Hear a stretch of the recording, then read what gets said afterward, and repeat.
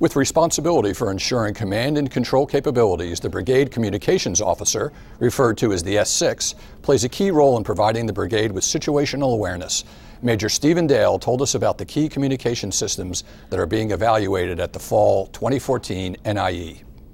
Yes, sir. Well, as it says, the communications officer, I'm responsible for ensuring that the brigade can do its communications. That's command and control, and that's a key piece of that communications out there. So everything from the WIN-T, increment 2, which is the SUT we have here at NIE 15.1, all the way down to a radio that a soldier holds to communicate back to his squad leader. Ultimately, we're responsible to make sure that's working across the battlefield. So when the commanders are in their vehicles, it's critical that they have that information that could be changed in the battlefield, whether it's ISR, so you're getting intel information that comes through, whether it's a new map, whether it's orders, just information they can help to do their battle. Traditionally, they don't have that. They get a voice, they get it over a radio, they don't have a picture. So with this on-the-move capability, we can push that video down to them, we can push a map down to them, we can send information back and forth in a chat.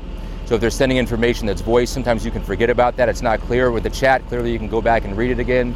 It really helps them to keep that situational awareness and they don't have to wait to go back to the rear or back to their talk to find out what they may have missed when they're out there in the battlefield. It gets them right there. Additionally, when they're on the battlefield and they're finding information out, it can be pushed back up to higher for intelligence gathering to help other missions out. So it's a critical piece of how they continue to fight and get that information out quickly to them. So in the vehicles themselves, traditionally it's a number of moving pieces, if you will, and computers up there. We obviously don't want the soldiers that are in there to have to be turning on, learning a lot of different steps in the process, and it's important they don't take a lot of time to both turn it on and turn it back down. So what WIN-T has done is they've not only turned that into basically a one-switch process, so the soldier goes in and then it automates all the turn on of the rest of the equipment, but it also resets it each time. So even if there is a problem with one of the SNEs, which is the company commander type vehicles, or the POPs, which are your battalion command vehicles, even if, let's say, there's power goes out and it crashes or there's a problem, which can happen with computers, every time it comes back up, it resets itself to a default state, so there's no issue. So if they have to remove themselves from the vehicle quickly and don't go through the full shutdown procedure, in the past, that could have caused a problem starting it up. No longer, again, it resets to that default state and they can move out very quickly.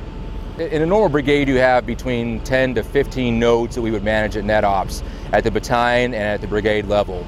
With WIN-T increment 2, that network capability goes all the way down to the company level. We have anywhere between 50 to 60 different nodes we're managing. In effect, it's as much or sometimes more than you'd see at a division level in a traditional division. So it's critical that we are able to manage that. Now, we don't have the manpower you'd have at a division, so we have to make sure it's as simple as possible, but yet we can still operate it in the back room there. So the new NetOps suite, what it does, it allows us to get to the critical pieces quickly, focus on those, but we can still drill down into those vehicles if there's a problem. This is an example. If we see a vehicle that comes up in the battlefield as red, traditionally that means it's off the line or bad, we can do two things. We can see geographically where it is, so we can tell if it's back on the fob or someplace, so maybe it's just down for maintenance, so not a critical concern for us right now, or we can tell if it's out in maneuvers, so it's something we need to focus attention on. That allows us to save time. We're not chasing down vehicles that may not really be a problem. Additionally, we can go all the way down to inside of those vehicles to see if a piece of ComSec, if the uninterruptible power supply is down, all those little pieces. I don't have to look at them, but if there's a problem, it can help me troubleshoot, so I'm not starting from scratch. I can dig down and see, okay, I know what part it is that's broken, so I can quickly get to the root of the problem. That helps us manage it more quickly with less man hours and less time. So up until WIN-T increment 2, our communications were satellite-based, with WIN-T increment 1 and 1B. Of course, satellite's great. It gives you beyond line of sight capability, so we can communicate wherever we want, but there are some challenges with it. It costs a lot of money to get on the satellite. It's not very fast all the time. There's high latency. So what we really prefer is line of sight communications. It doesn't cost the government any money to use them. They're much faster for us. The challenge with that has always been trying to get them lined up. So with whether it's WIN-T increment 1 or in the past, you had to make sure you precisely align the antennas. That could take some significant time. Even if wind came along or blew, it could knock those out of whack. With the H&R antennas that you'll see on the TCNs and the POPs, they're omnidirectional.